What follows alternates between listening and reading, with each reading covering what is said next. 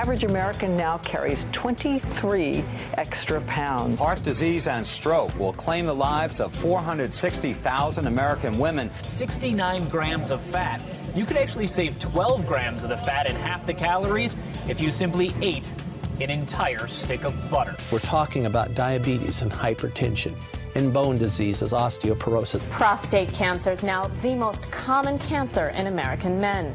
Doctors say we really need to eat less red and processed meat. On arteriosclerosis and cancer and autoimmune disease. We have unprecedented amount of type 2 diabetes in our children, and we're starting to see hypertension in our children in grammar school. In case you're wondering, 2,120 calories. Clearly, the Western diet is taking a toll. This should serve as a wake-up call. We have a growing problem, and the ones who are growing are us. Someone has to stand up and say that the answer isn't another pill. The answer is spinach. A growing number of researchers claim that if we eliminate or greatly reduce refined, processed, and animal-based foods, we can prevent, and in certain cases even reverse, several of our worst diseases. During the 1960s, heart disease was on the rise in the U.S. What doctors commonly call coronary artery disease is usually caused by a condition of the arteries that supply the heart with blood. What happens is that over time, a fatty substance in the bloodstream called cholesterol builds up in the coronary arteries, restricting the blood flow to the heart. This can ultimately cause several problems, from severe chest pain called angina to heart attacks. Cholesterol is a natural substance produced by all animals, including humans, and it's an essential component of our cells' walls.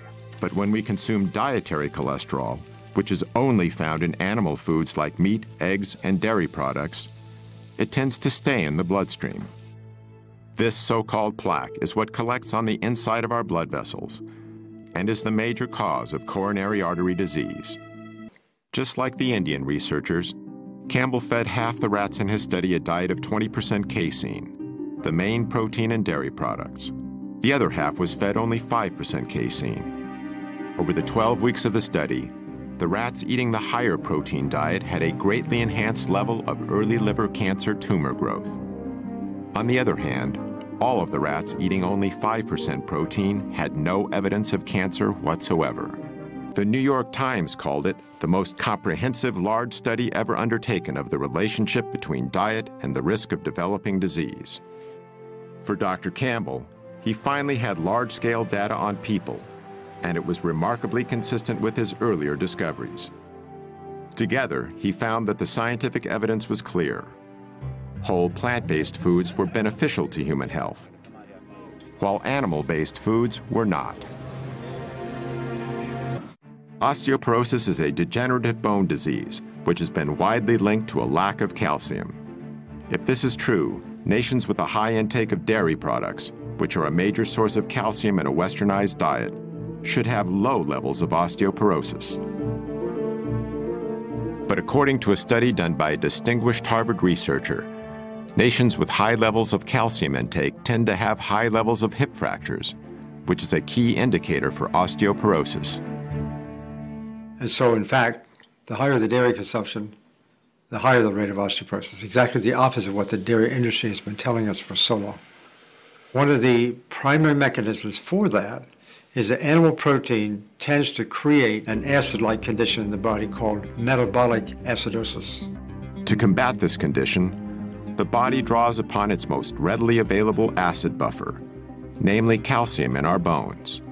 As the calcium is extracted to neutralize the excess acid, our bones are weakened.